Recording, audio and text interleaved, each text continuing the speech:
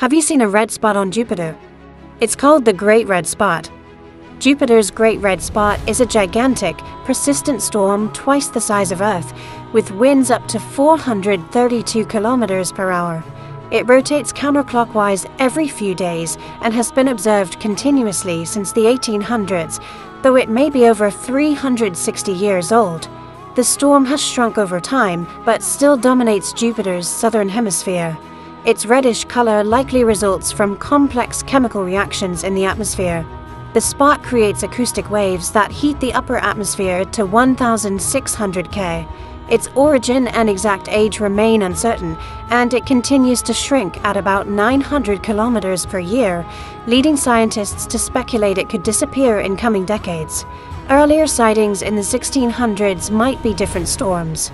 The Great Red Spot is a striking atmospheric phenomenon with many mysteries still unresolved.